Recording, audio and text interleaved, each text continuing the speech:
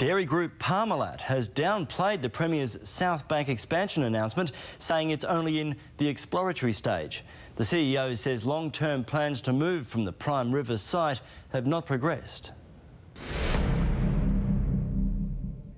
The last cabinet meeting before the election campaign officially starts on Sunday.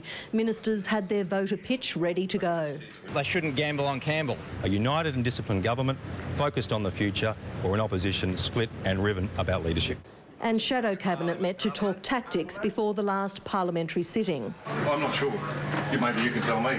The Premier's announcement yesterday of plans for Parmalat to move from its prime Brisbane River site in 5 years and for Southbank to be expanded has been questioned by the company.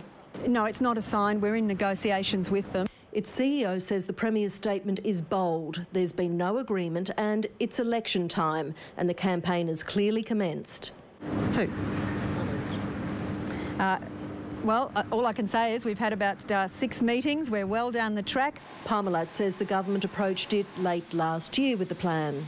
Of the Premier trying to convince people that there was something imminent happening when quite clearly it's not going to happen for another 2 elections. State Parliament resumes tomorrow for a final pre-poll hit-out and Labor will be targeting the LNP leadership, with Tim Nicholls now refusing to rule out wanting to be Premier.